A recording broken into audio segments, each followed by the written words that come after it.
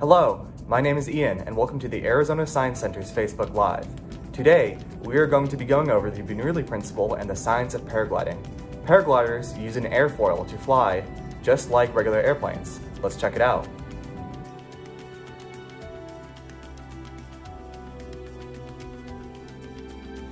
A paraglider is made up of three main parts: the seat, the lines, and the wing. The seat is where the pilot sits and controls the aircraft. The lines connect the seat to the wing. Finally, the wing is what generates the lift, or the force that keeps the aircraft in flight. While this wing looks like a regular parachute, it is actually a fully functional airfoil, like the wings on a regular airplane.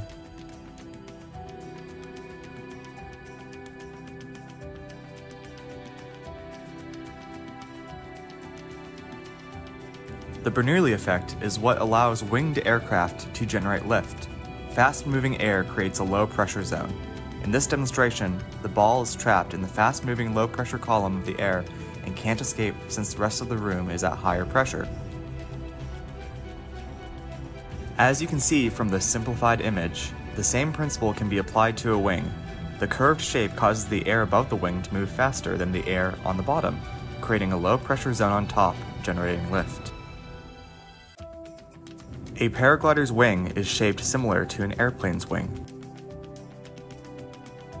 Just like in a regular airplane, the airfoil creates a low-pressure zone above the wing by causing the air to move over the top at a faster speed relative to the bottom.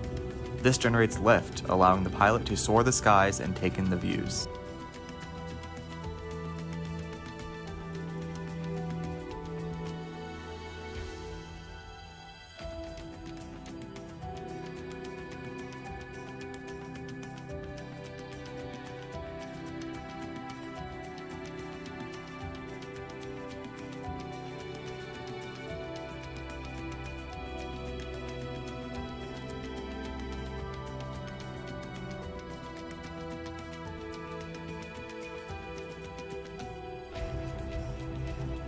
Glide.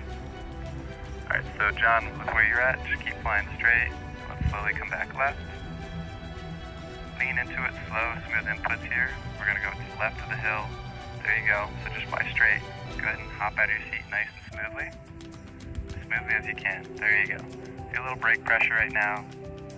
And just wait for it. So just hold this heading. You're looking great, John. We're just going to keep our speed on. Wait for that 3-foot mark. Wait for it. Wait for it. Hit the flare. Could have had a softer landing, huh?